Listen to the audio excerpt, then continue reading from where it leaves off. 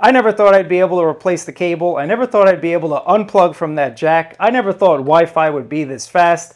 This is the BE9300 Wi-Fi 7 card from TP-Link, and I've been using it for the past month on my home server, running my Plex 4K movies to multiple devices. I have an NVR connected to that as well, and a DVR. I got a whole bunch of things connected to my Wi-Fi 7 card, and it has not skipped a beat, no disconnections, no interruptions. I'm definitely ready to unplug. How about you?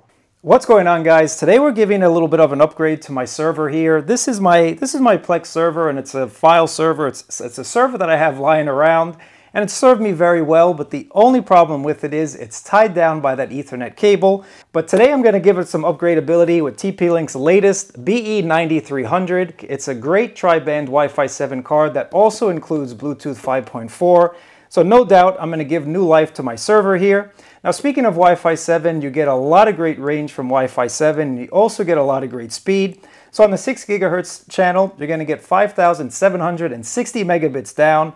On the 5 gigahertz channel, you're going to get 2,880 megabits down. And on the 2.4 gig, you're going to get 688 megabits down. Again, a lot of nice speed from all of these bands here. Now let's just kind of open it up and check it out together. This is the BE9300 right here. Again, nice size, PCI Express is what you'd expect. They also do provide the drivers on this little pen drive right here. So if you're installing this on a computer that does not have access to the internet to download the drivers, go ahead and plug this in and you'll be up and running in no time. And this is actually the base. So if we plug in the antennas here, so you see you have multi-directional antennas here. You can form them and point them in any which way that you need to get the best signal. So let's go ahead and install this card, guys.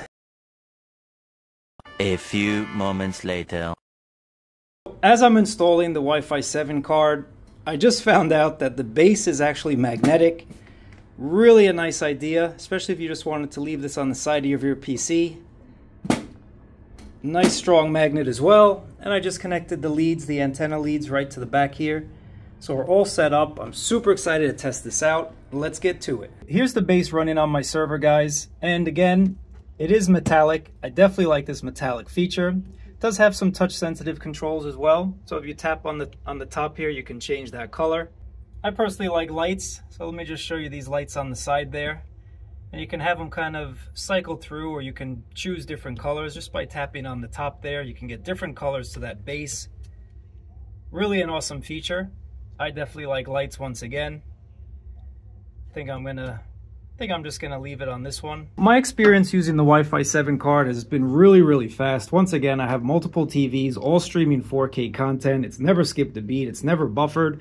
I have about five different cameras, IP cameras connected to it. So I have an NVR running on my server as well. And I also have a TV capture card. So I'm running a DVR right to my server. And with constant streams, it's never skipped, it's never disconnected, it's never really missed any type of beat. Now, the only slowdown I get, obviously, is by my network. The fastest I can do on my home network is 2.5 gigs. And as we run this stress test, you can see that the Wi-Fi card continually pulls that 2.5 connection. No doubt about it, this is one super fast card. If you're looking for an awesome Wi-Fi 7 card, if you're looking to upgrade, maybe you're like me and I was kind of thinking about upgrading my entire system to 2.5 gigs. I would actually just go for the Wi-Fi 7 card matched with a Wi-Fi 7 router. I think you get a lot of nice range and compatibility. I'm always a big fan of Wi-Fi now, especially since I got this Wi-Fi 7 card. I never believed I could unplug, but hey, things change, technology changes, and TP-Link, you did a really awesome job with this Wi-Fi 7. Oh yeah, it also does have Bluetooth, but on my server, I'm not really connecting Bluetooth to it. So it's a nice combo, Wi-Fi 7 / Bluetooth. And finally, if you're interested in speeds, you can see I pulled 1.5G from my home internet connection.